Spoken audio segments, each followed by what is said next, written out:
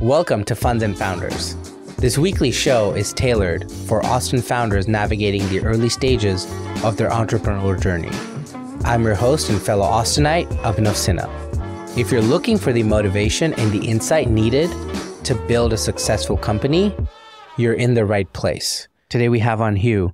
Hugh's been with South by Southwest, which is Austin's largest conference and convention that happens in March every year, for 35 years. You're the Chief Programming Officer and also the Director of the Interactive section of South by Southwest. Welcome to the show. Thank you. It is a great honor to be here. Looking forward to a wonderful conversation. I wanted to understand, and maybe this is just a personal question, but how did it start? How did South by start? What was the first couple of conferences and music festivals like? Well, South by Southwest started in 1987. It was patterned after an event in New York City called the New Music Seminar. Okay. This was an event where I think Madonna was, quote, discovered. There were other big bands from the mid to late 80s that were discovered at this New Music Seminar event. And the idea, well, there was a lot of Austin people that were participating in this event also, taking their bands there, getting value out of it. So the idea was that the people who created the New Music Seminar were going to come to Austin and create a New Music Seminar South or a New Music Seminar West. That seemed like a great idea. They had this experience. They had this relative business model. They kind of knew what they were doing, so that'll work. But of course, as founders and entrepreneurs go, all good plans sometimes evaporate, and the NMS, the New Music Seminar people, ended up pulling out. So the team that were the local liaisons, which were mostly from the Austin Chronicle, decided, well, why don't we just do this on our own? How hard can it be? And the upside, again, is they had been going to New Music Seminar. They'd seen the thing. Plus, they had relationships with all the clubs because the clubs venues advertised with the Austin Chronicle. And if you're going to do a music festival, you certainly need clubs. So they went, need venues, need clubs where you can do the music festival. They went and visited with all these contacts they had. And turns out club owners are maybe more conservative than you would have thought. And they all said, that sounds like a really neat idea. Why don't you come back in 2 or 3 or 4 years when you have a real business model, and then you can use my club. Ultimately, they kept knocking on doors, and ultimately found roughly 20 clubs that all had the same answer, which was, well, we've got 1 week out of the year, which is our absolute worst week. We can't do any worse than what we're doing already that week. Take my club that week. You can have it. That week was spring break week because you had 40,000 students leaving Austin to go to the beach or go to the mountains or go wherever, and those students were the ones primarily filling these clubs. So that's why South by Southwest always happens in March. Interestingly enough, within a few years, that week went from this completely dead week for clubs to one of the weeks that was the most profitable, and then it grew to be they were doing as much business in that 1 week as they were for the entire year. I love telling that story when I'm speaking to groups, particularly when I'm speaking to entrepreneurs, founders, startups, because I think it demonstrates and reveals two things that we know as startups or that we should know as startups. One, perseverance. You got to keep knocking on doors. You're going to get rejected a lot. Keep knocking on doors. Keep knocking on doors. Two, and perhaps even more importantly, successful startups, in some cases, the path to prosperity is directly in front of you. It's obvious, take that road. But in many, many cases, what it is taking something that everyone thinks is trash, has no value at all, and turning that into value. And that's very much the case of South by Southwest with this week in March that was complete, utter throwaway. I can't do anything with this. And as it happened, turned that week around completely. It was more by accident whatnot that happened in March. I think there ideally would have happened some other time of year, probably not summer because it's too hot here in summer. But again, that whole concept of turning something that no one wants or no one thinks has any value into value, I think is really reflective of the startup journey. At what point did you get affiliated with Southby? When did you join? How did that happen? I grew up in Austin. I went away to Ohio for college. I came back here after I graduated. I decided I wanted to start a alternative, quote unquote, newspaper in Austin. This was back when print was a thing. And I usually say it was alternative, not because of his politics or views, but because of his publishing schedule, because it was supposed to be monthly and it was not monthly. It was probably every 6 weeks. But the point of that story is that I was kind of friendly rivals with the Chronicle, not really a threat to them because I was so much smaller and not of the same frequency. So I knew these folks. The thing that I was doing, which was called the Austin Challenger, we were always literally week to week in terms of finances. I was borrowing a lot of money from my dad to push the thing out. And then at one point my dad said, one of your biggest bills is typesetting, because back 40 years ago, you had to take, if you wanted to do something print, you had to take your files to a print shop and they would typeset this thing out and then you'd paste it on and take it to the printer. And my dad said, there's this new thing called desktop publishing, which it would eliminate your typesetting bill. You can print your own stuff. And this was right when, the first generation of laser printers were coming out that had somewhat of the same functionality of going to a professional typesetter. He convinced me that this was the right way to go. He bought me a computer. He was a UT prof, bought me a computer and a printer through UT because Apple was giving huge discounts to faculty folks. And the point of that story is that I got hired at South by Southwest because I had a computer and they didn't. I always remember, or can still remember, getting the phone call about 2 weeks before the second South by Southwest was going to start. So early March 1988. And Roland, who has been my boss for the last 35 years, said, we're wondering if we can move our database to a computer. And I said, well, computers are pretty good for databases. That's one of the things they do really well. And then there was a little bit of a pause and he said, okay, well, how about your computer? So again, I got hired because I had this old laser writer and a Mac Plus, and a Mac Plus is, like about 1,000th of the computing power we have in our phones now. Certainly a lesson in having the right hardware at the right time. We spent, 4 days straight typing all these names that were just on sheets of paper into what was then called a reflex database. And it kind of worked, kind of didn't work, but from that trial by fire, I got pulled on as the first employee and a paid employee in 1989. And then roughly 5 years later, when we added, in the early years of South by Southwest, it was only focused on music. And then we added in film and what was then called multimedia, which seemed like a cutting edge term for technology. And because I had this computer back in 1989, Roland said, well, you should help run this multimedia thing. And that's what became Interactive. Multimedia, we held the name multimedia for about 5 or 6 years, and multimedia was very much focused on CD-ROMs, CD-ROM technology. Yes, by 1994, there were some early versions of the internet, but we really were not focused on that. Again, more focused on, hey, there's this, you can put this disk into your computer and it has all the functionality of having, 10 volumes of encyclopedias. Then as we got to the 1999, you could see that the internet was going to change everything, and we wanted to have the name more reflective of that and switched over to Interactive at that point. Do you remember how many people came in that first one in 89? How many attendees?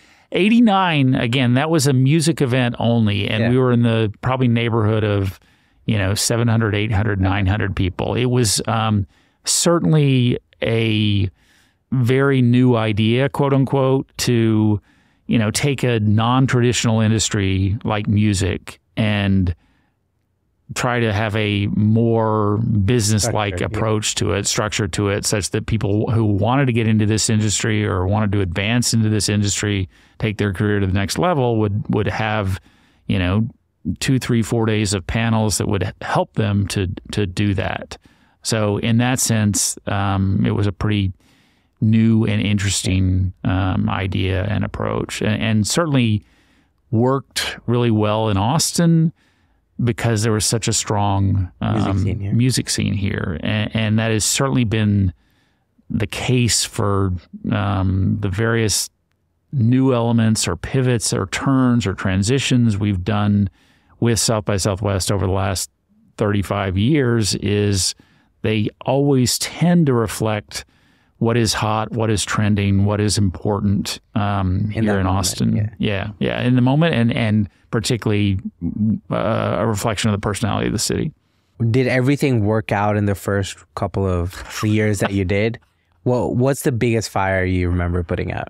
Well, the first big fire was literally a fire. I remember that after we typed all those names into a computer, and I had another job at the time, and so I couldn't attend the event. And I said, well, I'll stop by in my lunch break. And it was at that point hosted at what was then called the Sheraton, which is now the hotel called the Line. Yeah. And I remember parking my car and walking in and looking over at my computer, and there was literally smoke coming out of the top of the computer, which I don't know why exactly the smoke was coming out of the top of the computer. It was still functional for whatever reason. Yeah. Maybe it just had too many names being processed or whatever.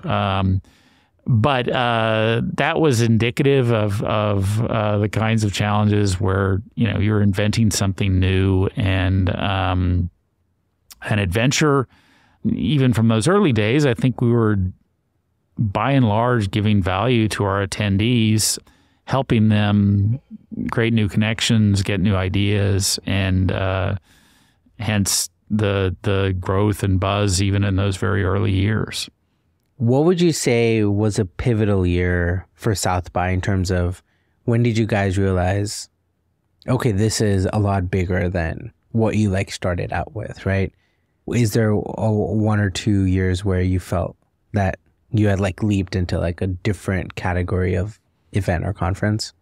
Answer a few different ways there. One, as I understand it, the first year, 1987, they thought the organizers thought there would be 300 people come in, and they had about 700 that year. Yeah. So right off the bat, wow, we got more users than we thought. Yeah, good problem to have. Yeah, good problem to have. The demand is there. I think flash forward, one of first big peaks and big wow, there's something here. 1994. One, that's when we added multimedia and film. Yeah. Two, it was when Johnny Cash was a keynote at the music portion of the event and also played a show at Emo. So it was a kind of first really big name plus first kind of many instances where you saw someone who was an established artist, an established creative coming to South by Southwest to kind of reboot their career. And for Johnny Cash, he had just released this album of cover versions of some of the more popular songs from Seattle grunge movement. And so South by Southwest was a great place to kind of rebrand himself. And there's a famous photo of him backstage at Emo's with what was a very young 16 or 17-year-old Beck at the time. But again, this was exactly what he wanted to do, was to become relevant to that audience. So 1994, big year. And then when we changed over to interactive, we began to tap more into the tech.com boom, that buzz, really where I think a lot of what fueled our more recent growth was 2004, which was when we first really pushed into social media. We had a gentleman named Jonathan Abrams, who is the CEO of Friendster, founder and CEO of Friendster, speak. I had seen him on some kind of late night talk show program, And it's like, wow, that's really interesting what he's doing. Let's see if I can figure out a way to get in touch with him. And, you know, it is impossible, really impossible for us to fathom in 2024. But in 2004, you know, this idea of social media, you know, really was something that you had to kind of learn and wrap your head around, whereas it's intuitive to us all now. It's like air, water, just breathing. Yeah. You know, social media is there. But at this point, it was, you know, you're going to create this network of your friends and you're going to be able to connect with them that way and use tagging or keywords to connect with other friends. And it's going to create this whole kind of online community in a way that you haven't seen before. Again, that was all fresh and new. In 2004 with Jonathan Abrams, then, you know, that led to our, I would say, watershed tipping point, turning point moment, which was 2007 when Twitter essentially launched at South by Southwest. I say essentially because they'd already been out for 5 or 6 months before South by Southwest, but they were nice enough to call South by Southwest their opening party launch party, and shows how vague that term can be. And they saw a huge spike in usership, and it literally, you know, after 2007, every young startup wanted to be at South by Southwest to experience that same kind of spike in usership, and every VC wanted to come to South by Southwest to discover the next Twitter. So that 2007 event really transformed us from a primarily music event with a tech component to an event that was much more about tech with a music and film component. Do you remember how many attendees you guys had that year? I don't remember the exact number, but I do, you know, it was very different than where we are now, simply because A, the convention center was half the size, and B, the event was completely contained within that half size, the convention center. So it was certainly much easier way back when for one thing to kind of emerge as the central point. And I say that in the context of us trying to, you know, how can we recreate those kind of conditions we had for Twitter in 2022, 23, 24, 25, and have a startup just emerge. And again, it's just so much harder given the how much the event has scaled since then, given that we have, you know, we have the convention center, but we have a half a dozen other campuses where we do content, and there's just so many different platforms that people are on that, again, it's hard to create that same kind of buzz moment. But that doesn't mean we're not still trying to do that. 100%. Yeah. Couple questions. As South by has become really big, is it easier to get in touch with people and get them on as keynotes, get them to come? Like, has that gotten easier over the years, or is it still a challenge to get speakers and attendees in? It is certainly become easier. You have more people return your calls. You have more people understand what you're doing as opposed to having to explain it. But it's still not a slam dunk. It still goes back to that, what I talked about before, of perseverance, understanding that, you know, for every 10 calls you make or emails you send out or people you meet to say, big name people you meet to, hey, will you speak at South by Southwest? Maybe one or two will express a real interest, and maybe one of those actually works out. So again, I mean, in our startup journey, in the startup journey, and all things in life, you can say it, but it's harder to live it. Is, you know, remember to just keep on pushing, and that the more you push through the frustration, the more rewarding when you finally achieve your goal, the more rewarding that is. So yes, it has become easier in a lot of ways. But I will also say that the flip side of that is that the growth of the event creates some challenges in terms of people, you know, oh no, I don't know if I want to be on that platform because if I say something wrong, if I do something wrong, if my startup, you know, if it doesn't turn on correctly, like it's the Silicon Valley skit of like being dead by the end of the day, where the startup is finished by the end of the day. So it is always somewhat of a challenge and an adventure, but it is being able to work with creative people from Austin, from across the U.S., from around the world is such a huge kick, and I love it. How soon did Southby start having a change in Austin's ecosystem? Because I think this year I was downtown, and a lot of like small shops around downtown were like, hey, we're prepping for Southby because it's like our biggest week. I think I was talking to someone from Royal Blue, and he's like, yeah, we're prepping for Southby and like doing all this. And at what point did that start having a real effect on the Austin ecosystem? Was it super early on or somewhere in between? Within the first decade, easily you were starting to see the big impact on local vendors, local venues. We have been doing an economic impact study for roughly the past decade, maybe longer, so quantified it that way. But even before then, yes, clubs were understanding that was going to be their busiest week of the year. Hotels were understanding that was going to be a big week for them. Restaurants downtown understanding that was going to have a big impact on their business. And you're beginning to see again by late 90s, some of the clubs or downtown spaces rent themselves out to various brands that are coming into town. And that certainly has only continued to grow in the 20 years since then. Yeah.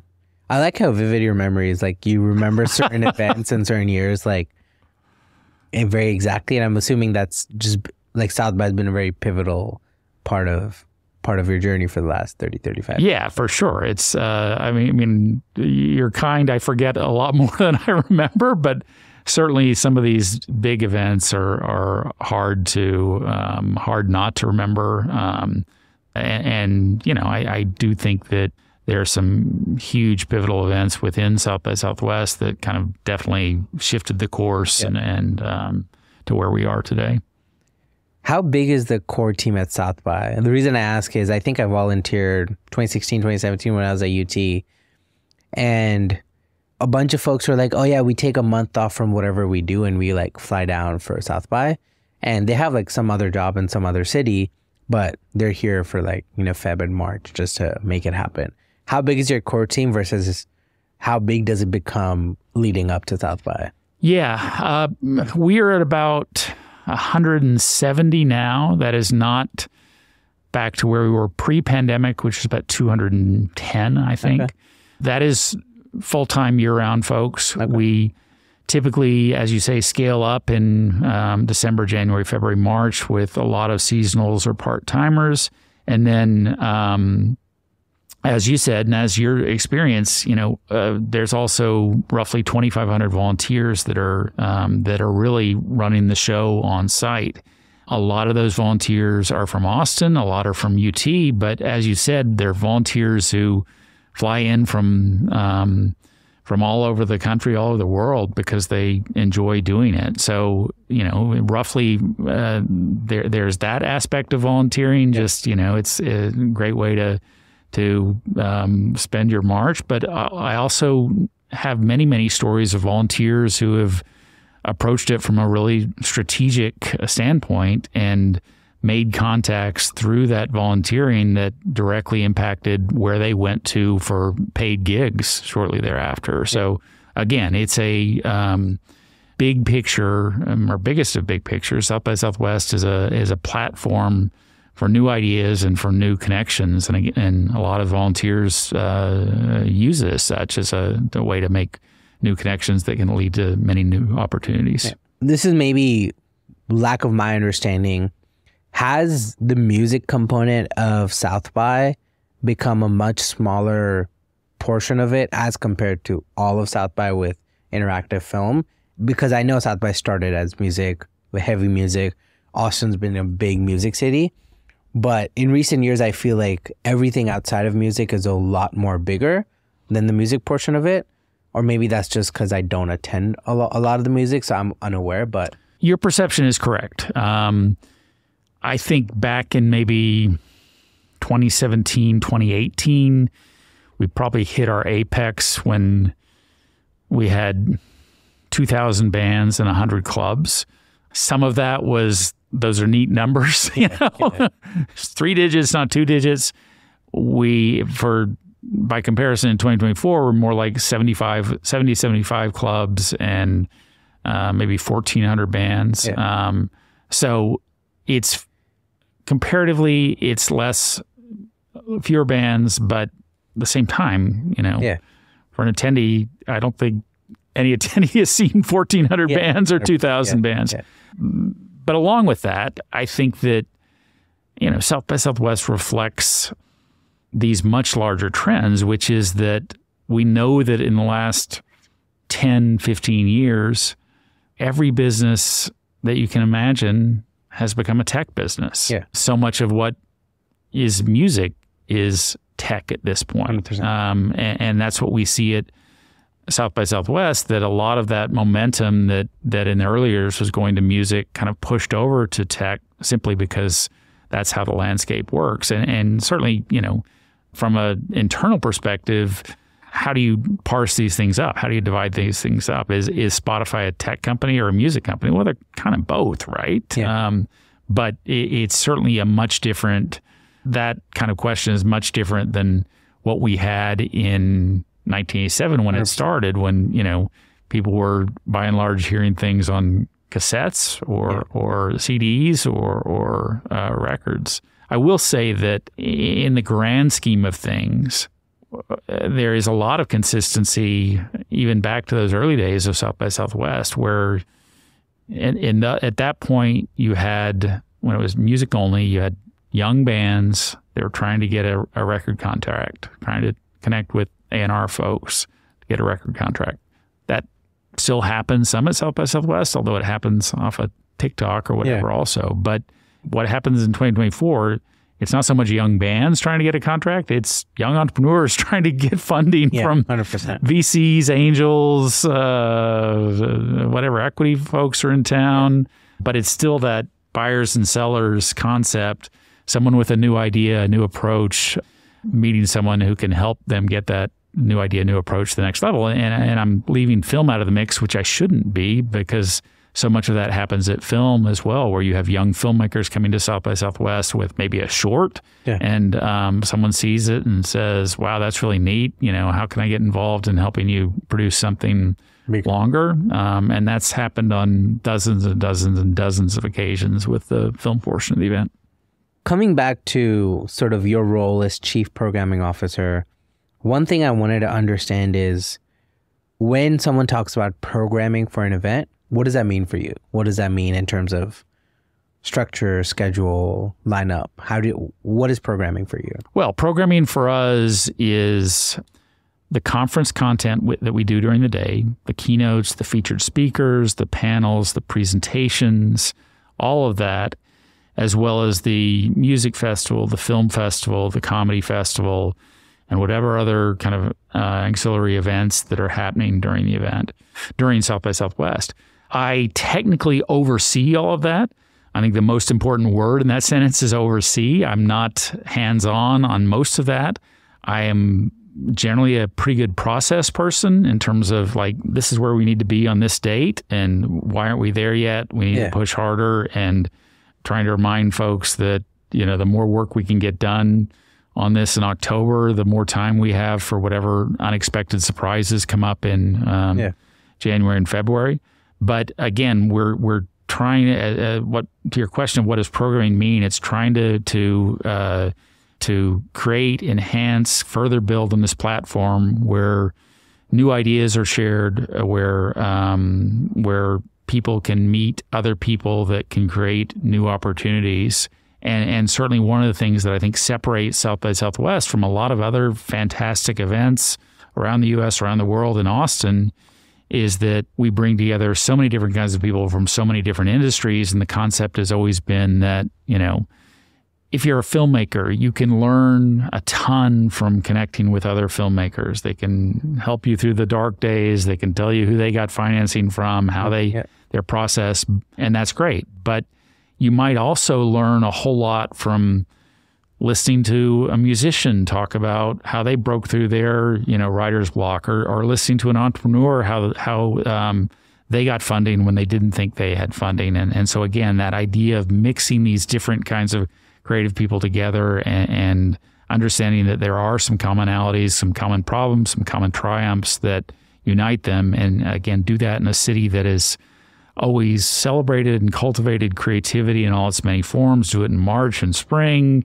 when the whole whole metaphor of rebirth is happening. And it turns out to be a pretty neat thing. How has managing Southby changed over the years, right? With influx of tech and platforms, and you have new tools to help figure stuff out.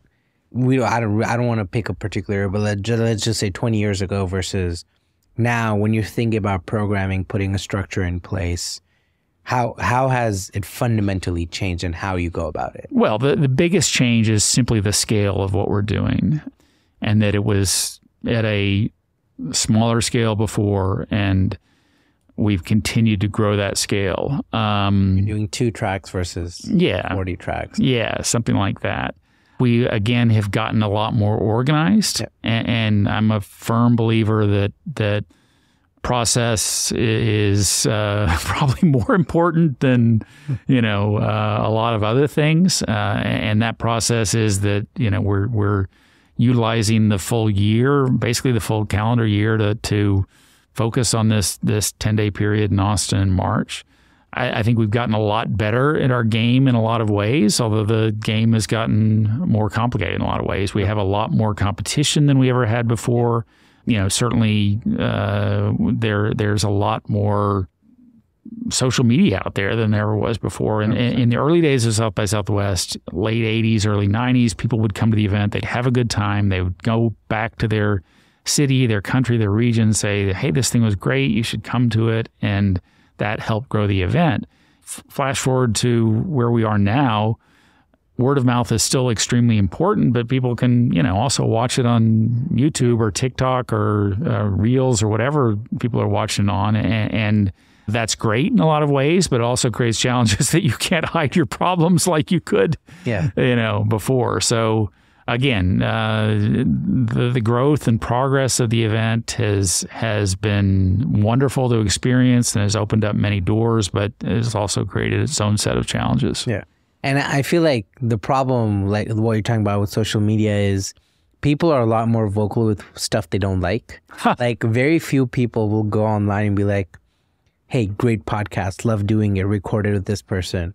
But like if something goes wrong, there's this inkling to go online and just bitch about it because you can, right? And the reason I think that's important, like counterintuitive for conferences, I was recently at a conference in Austin and the turnout was a lot lower than what they promised.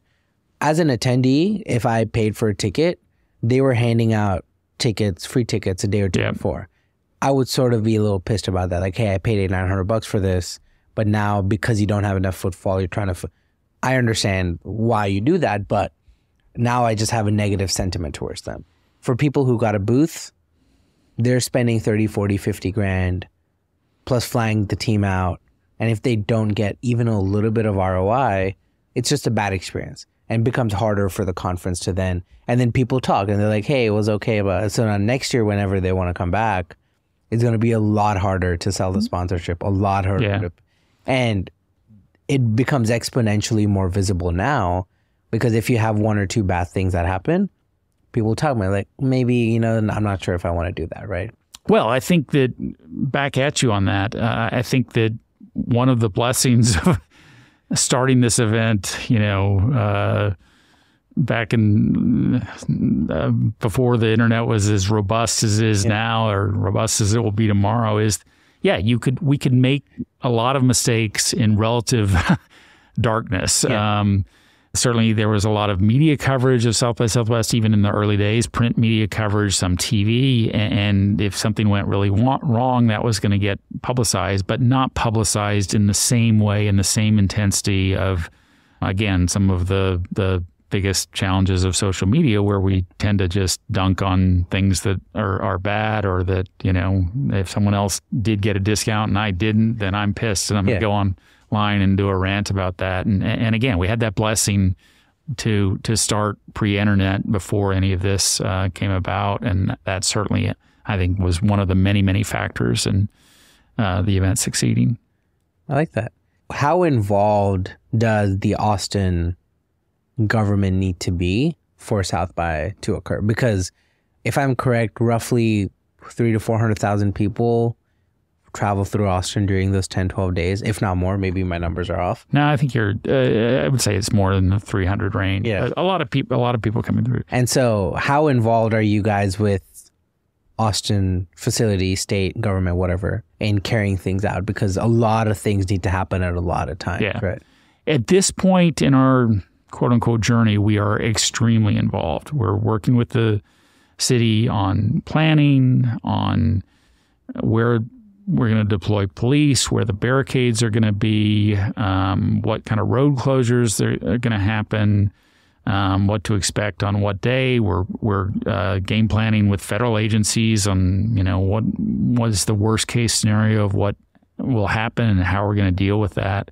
That is certainly a huge, huge change from way back in 1987, where, the just wing it. The wing it factor, plus, we don't want to work with the city. The city doesn't understand anything about this stuff. And the city, didn't have any conception that this thing would particularly grow in the way it has. But again, extremely important now, just all the moving pieces, all the moving parts. And, we want to create a tremendous experience for our attendees. We want to create this platform where they can get new ideas, they can make new connections, they can create new opportunities. But most of all, we want an event that's safe. And with the number of people you're having in town, or that are coming to town for the event, inevitably that creates lots of safety challenges. Hence the constant communication and constant working with the city.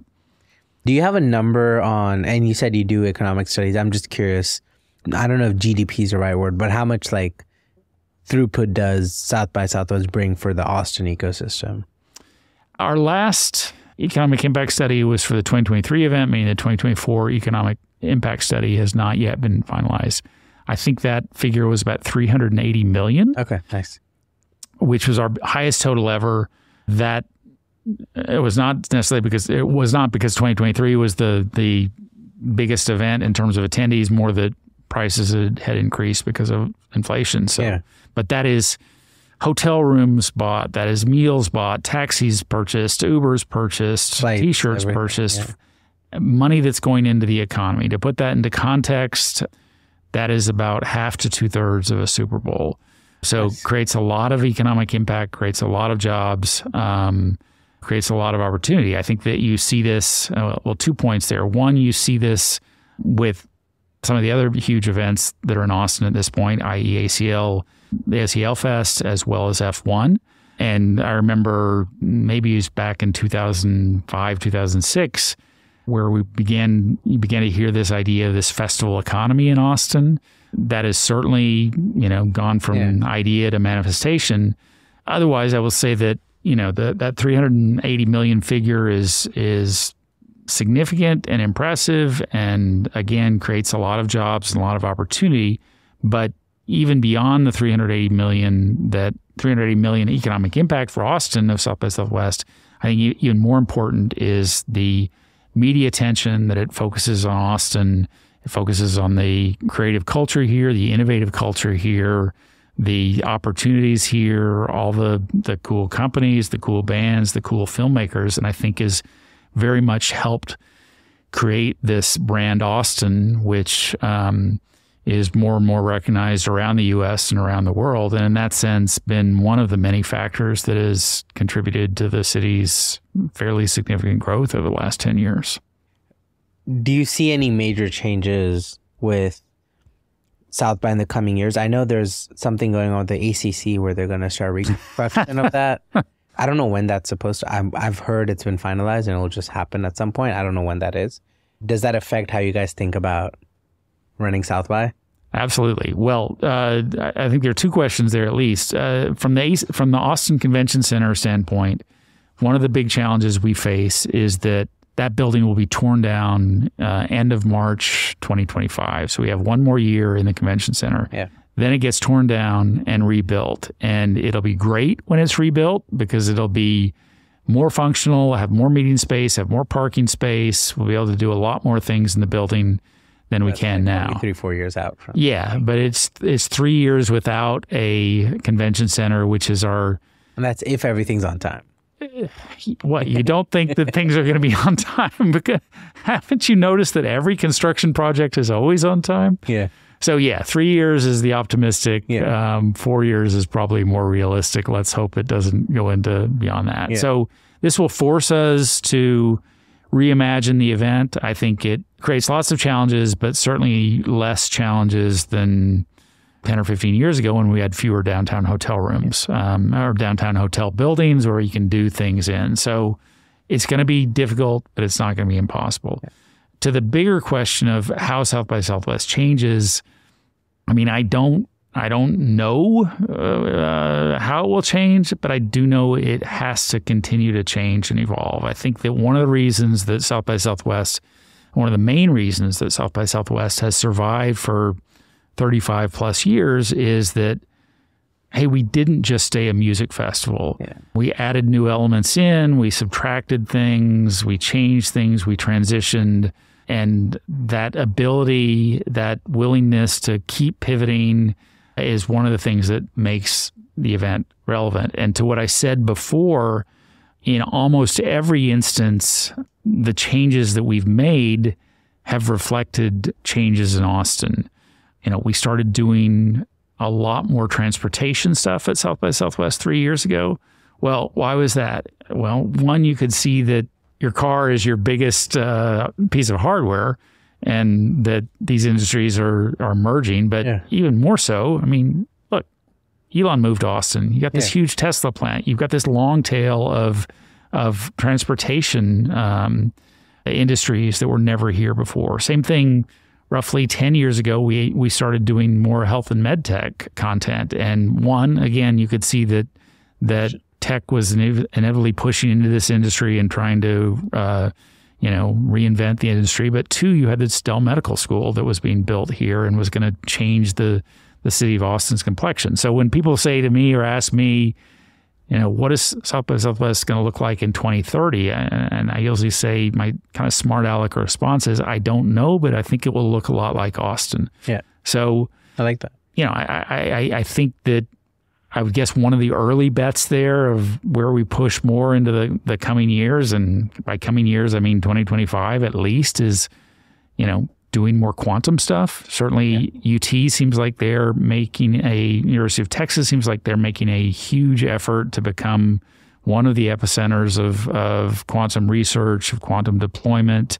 We also see that with one of the city's more prominent founders, entrepreneurs, Worley, what he's doing with quantum. So, that is certainly one of my guesses or bets that come back in 2 or 3 years and quantum will have gone from 10 sessions in 2024 to maybe its own track in 2027 or 2028. But I think there are other things also. I mean, maybe Austin becomes the capital of sneaker culture or something. I don't think that's realistic, but if so, we'll do more sneaker stuff. Yeah, makes sense. I like that. I like that approach because South by is geared towards the Austin ecosystem. And I don't know what the breakout, like if 300,000 people are coming, how many are Austinites versus how many are outside of Austin? Do you know a breakup with that? I'd say probably a third Austin, 2/3 from outside. Yeah.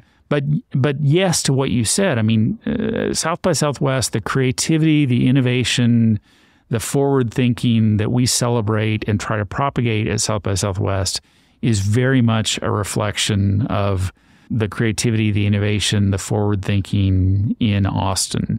For whatever reason, and I would say that if you have to name one reason, it's the University of Texas. Yeah.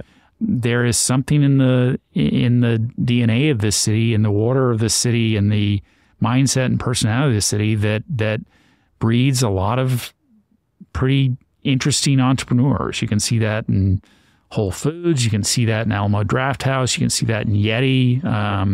all this CPG stuff that's happening in the city now, but also, the various strong and significant AI startups we have in the city, the quantum stuff that's beginning to emerge. Again, this city has always been a place where new ideas are welcome. People with new ideas are not shunned as much as they are maybe other places. And that's that kind of creative approach, creative spirit, creative mindset is very much what we embrace and what we live for and from at South by Southwest. I like that. I think on your point about UT and quantum, I think UT's geared to already prepared because they have a really big pickle center. They already have resources in place, and so it's a natural spot to like grow from. And it won't be, you don't have to set up from scratch. So I went to the Texas Venture Gala recently and heard a lot of folks there also talking about quantum encryption, quantum this, quantum that. I'm like, okay, I've been hearing this a lot more even after you saying it than I did last year or any year before. Yeah. And so there's definitely people building in that space, and UT seems like a good place to start. Yeah. That said, witness my stock portfolio. The future is incredibly difficult to 100% to predict.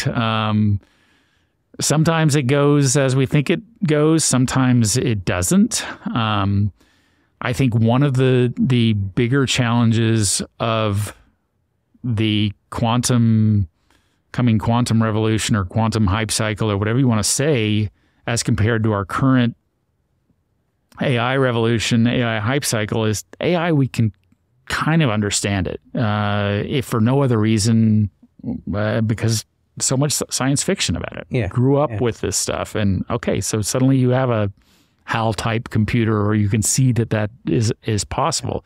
Quantum is big picture, easy to understand. It's going to make things a hell of a lot faster. Smaller picture, it is perhaps more difficult to understand. And I've always thought that was one of the big challenges of crypto, is that if it's hard to explain a technology to your neighbor, to someone who's not a tech person, and I'm not really a tech person, then I think that really limits its ability to go mainstream. But AI is different than that. And as I talked about before, social media was something that maybe it took your head a little while to wrap around it, but once you got it, like, oh, for sure, that's cool, right? So human understanding is a big part of human adoption. 100%. Going back to programming for South by Southwest, how many years in the future are you guys working and planning? Are you like 2025 and then the day it ends you start 2026, or how far ahead do you guys plan and start figuring stuff out? Well, I am absolutely flattered that you think we're that organized that we're doing 2029 now. No, we're very much just spending 11 months focusing on the next year. There are some occasions where we'll reach out to someone and they'll say, well, it just doesn't work for me in March 2025, but I'd probably like to do it in 2026. So we put that on a list or database somewhere of people to return to, but very much 1 year at a time. I do think from a process standpoint, and I said earlier that I think I'm pretty good at process. Yeah. It would be great if we can move to more of a model where we're doing a 2 or 3 year planning cycle. Yeah. But we're not there yet. I think one of the challenges or opportunities of this lack of convention center for 3 years is that it is forcing us to start thinking about that 2026, 27, 28 timeframe now, when normally we wouldn't be thinking about that until, April 2025. Yeah. Going back to hosting a good event, right? Like, let's take South by out of the picture. Just want to get your opinion on, what do you think is a good event and a good conference? What should someone trying to host one, like, what outcomes should they work towards? Because just getting people there, I think, is just 10% of the battle. But what's a good event to you? What's a good event, good conference for you? Let me first start by saying, you said take South by Southwest out of the picture, and I'll build on that. we have been fortunate enough, lucky enough, gotten a lot of correct bounces to grow to the scale that we are now. And that means that I get to go on podcasts like this one, and that is a kick and a lot of fun. Having said all that, there is nothing particularly magical about huge events like South by Southwest. In many ways, in many ways, smaller events are much more valuable from an attendee perspective. And so much of what we do at South by Southwest at this point, ironically, is trying to break this large event down into much smaller things. So to your question, what makes a good event? I think it's the ability to create a platform where people can learn new things is important. But even more so is creating a platform where people can meet other new people that can inspire them, that can invest in them, that can connect them with other people.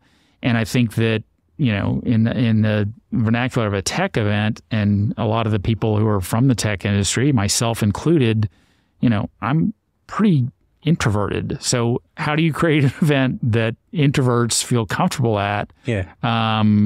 People who don't know how to, or aren't comfortable walking into a room and going up and shaking everyone's hand and introducing themselves. So trying to create those kinds of platforms, those kinds of opportunities. I think that what we've done, within South by Southwest, a lot more of in the last 10 years is just create a lot more meetups during the event. That was something that for a long while I thought, well, why should we do meetups? I mean, people can meet each other. Yeah. That's fine. Don't they have that? But, there is something to creating a formal structure there where if I'm, a podcaster and I want to connect with other podcasters, or if I'm interested in getting into the podcast space and I want to learn from other podcasters, that I know I can go to, room 105 at 10 o'clock in the morning, and there'll be a bunch of podcasts. Yeah, 30, 40 other people there, and it's a target-rich environment where I can learn a whole lot. And if you can put together enough things like that where people come out of the event with business cards or virtual connections, opportunities for follow-up that lead to career advancement, lead to funding, lead to someone else who leads to funding, then that is, I think, what is a successful event. I will also say that in 2024, the world we live in, and somewhat because of the social media stuff that we created, I think that it's important to create events that inspire people, where people are coming out of the event with a sense of hope that 100%. That things are going to get better. Because I heard what so-and-so said, and they have this vision for the future that's a lot better than these other visions that I'm hearing, and it's all going to be all right. So there. 100% agree. I think one thing that really matters for a good event, and to your earlier point about introverts, have you heard of Nick Gray? He's an author in Austin. Yeah. He's written 2 Hour Cocktail Party. He does this thing at events where he's super energetic, like welcoming. If he sees someone standing alone, he'll bring them into the circle, introduce them, and then just walk off and like go to a different circle and try to like foster connection. And to your point, I think a lot of folks just don't know how to start a conversation, are afraid of like saying hi to someone who maybe doesn't want to talk to them. And being able to foster those sort of like relationships or settings where someone feels more comfortable. There's a little less apprehension and you're willing to go talk to someone because there's something I know I can talk about podcasting, right? Well, 2 thoughts there. One, that takes a special talent or the people who do that and will bring people into the conversation. We need more people like that in the world. 2, I think one of the things that we pride ourselves on at South by Southwest, but probably not that unique to South by Southwest, is the kind of serendipitous connections that happen. I was in line for a taxi, and that's where I met the VC who funded my startup. I know from experiencing other events, the serendipitous connections that often happen for me, I'm still fairly introverted, is I'll go to the cafeteria or something, and there's nowhere to sit, so I'll have to sit down at a table, or I'll sit down at a table with other folks, and then we end up becoming, that was kind of forced connection, but we end up becoming friends, and I'll see them later in the day, and that kind of works. And strangely, there have been some phenomenal connections that I've made at South by Southwest and other events that way, where we just sat next to each other and then started talking, and then 5 years later, I'm looking for a speaker from Vancouver, and I'm like, oh yeah, I met that person in Vancouver. I'll connect with them, and maybe they have some ideas. So I say about South by Southwest, but I think it's true at all events, and really back to your question of what makes a successful event is small connections can lead to big things. It's great if you can make a connection to someone from Andreessen Horowitz and they write you a check, 30 minutes later. I don't think that happens too much in real life, but you meet someone who knows someone else at Andreessen Horowitz, and those are the kinds of connections and kind of things that lead to big opportunities at places like South by Southwest and so many other great events. I feel like everyone's fundamentally one or two connections away from the person you want to meet, right? And it's just a matter of you got to put yourself out there and talk to folks, because you don't know who knows Andreessen Horowitz, right? Like, and just random connection here and there, but you got to put yourself out there, manifest what you want, ask for what you want, and someone will know someone, and eventually you do get in touch, right? And absolutely. And I also think that one of the weird ironies of this, particularly within the tech world, is we have so many tools at this point for connecting in a virtual space, whether that's social media, LinkedIn, immersive experiences, yada, yada, yada.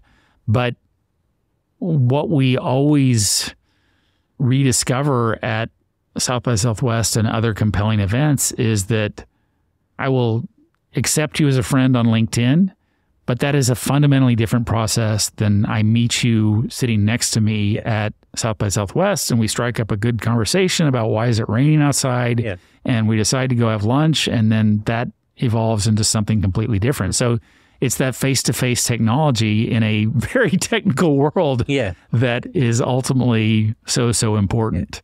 I think Sam Altman said on some podcast this last week that over the next 5-10 years, in-person events and interactions are going to become a lot more important in the next 5-10 years, just because of how automated and like mundane like tech is becoming, right? Yeah. I mean, you could literally sit in your house all alone and like run a $1 billion company, but in-person events are going to be more important. Well, there's that sense of authenticity and that you get from an in-person event, and particularly meeting someone. Human connection is still very, very, very important. I think that it's conceivable that 5 generations from now of Oculus or Apple Vision Pro, like, the haptics will be perfect, and the you won't be dizzy, and I'll feel like I'm 2 feet away from you, but we're clearly not there yet. And maybe we'll never get there. And that's probably a good thing. I mean, if we ever get to a point where we can just stay in our house all day, we have lost something as a human race, right? 100%. Or lost a ton as a human race. 2 quick questions. What do you scope out other events, and do you go to other events to see what people are doing, see what you can do better, or do you not have time for doing that? That is a great question. I do tend to go to a lot of other events, and I'm not good at other events because I always like, gosh, they do this a lot better than we do. Oh, God, they're so much better. Why aren't we doing this right? And so it inevitably kind of creates these moments of lack of confidence. But yeah, I have certainly made some great connections at other events, seen great speakers, scouted out great speakers. And so it's a big part of what we do, what I do and what my team does. Nice.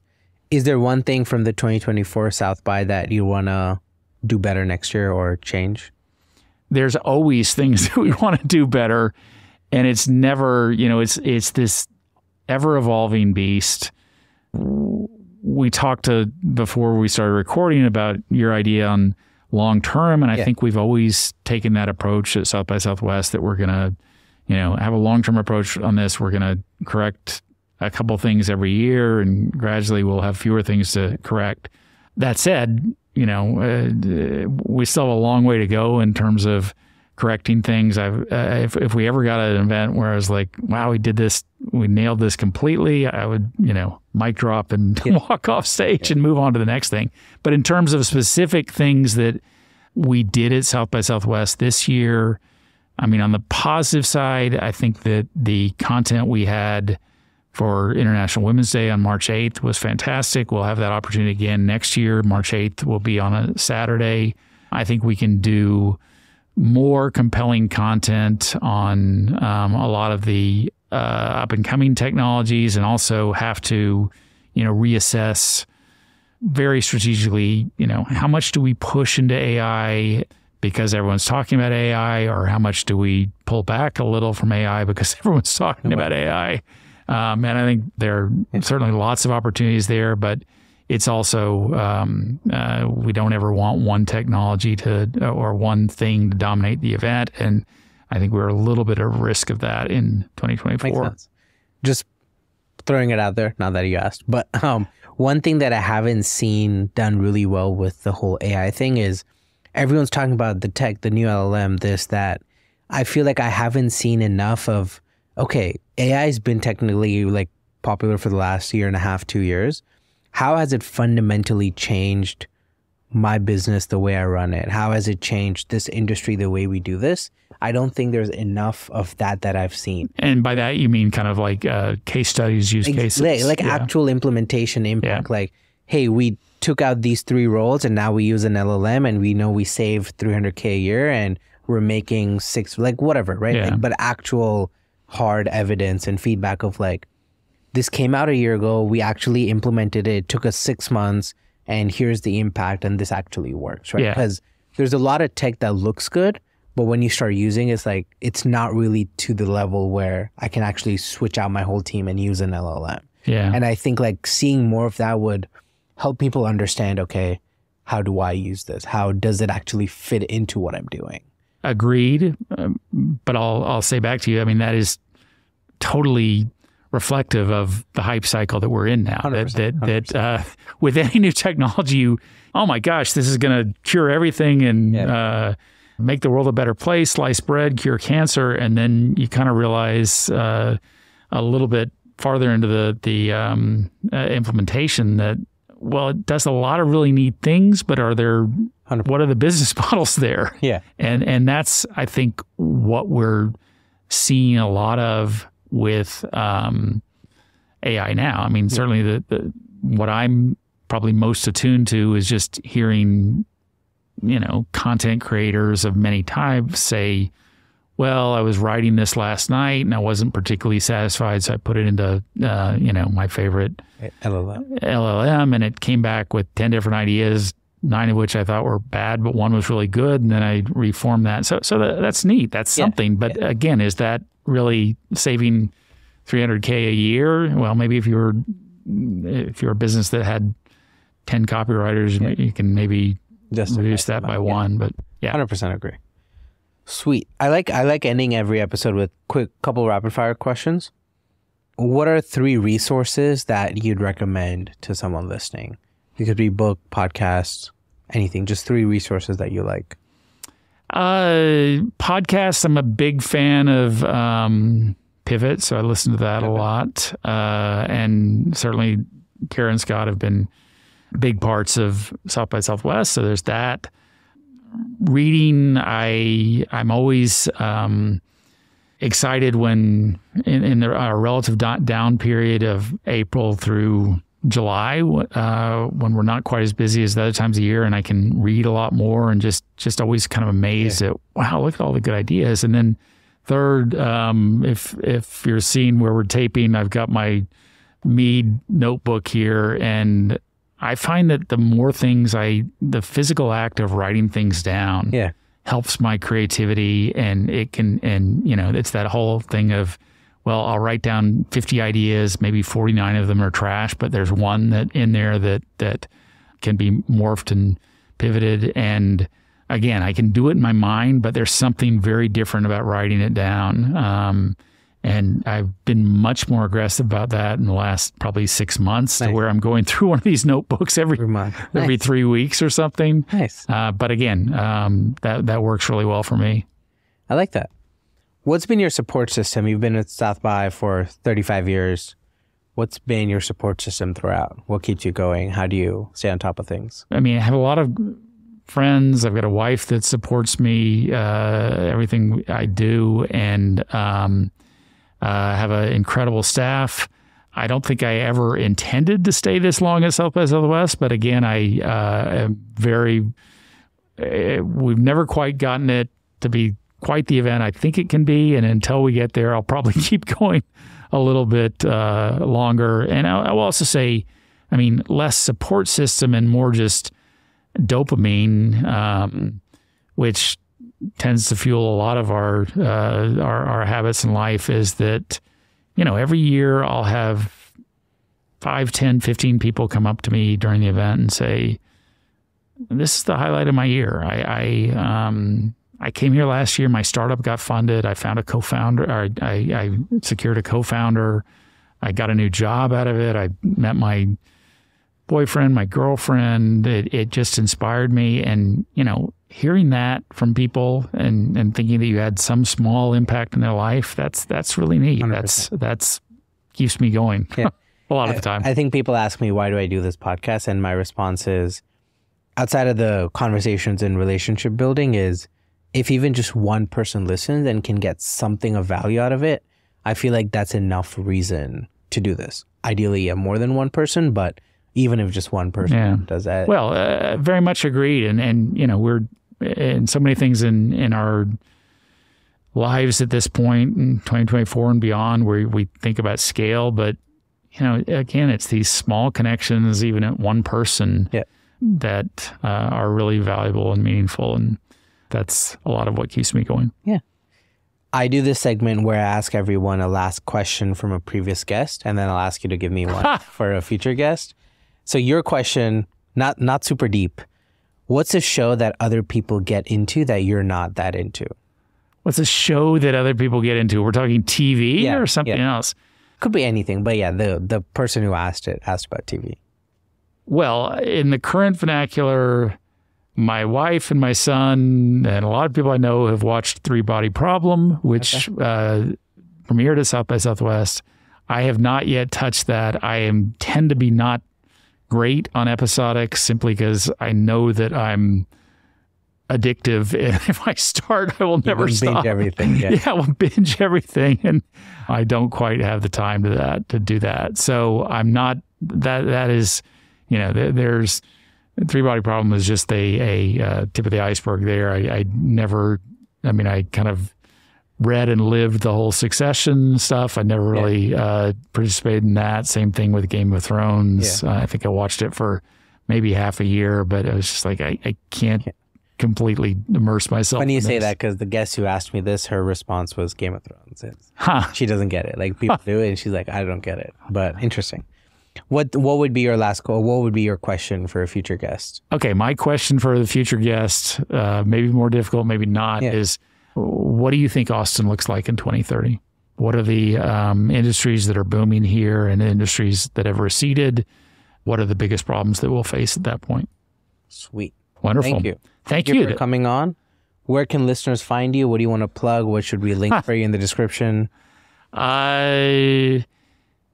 Certainly find the most South by Southwest information at SXSW.com. Via the socials, I have really retreated to LinkedIn. Don't do a whole lot of Twitter or X anymore, or various other things. And I'm always open to emailing me. I'm Hugh at SXSW.com, and love to hear from people with suggestions, brainstorms, constructive criticism about South by Southwest. We're a community event, and lots of times the community understands what's compelling much better than I understand what's compelling. Sweet. And we'll link everything in the description, but thank you for coming on. I really appreciate the time, and I really enjoyed the conversation. Thank you so much. It was a wonderful conversation, and look forward to listening to more of the show in the future.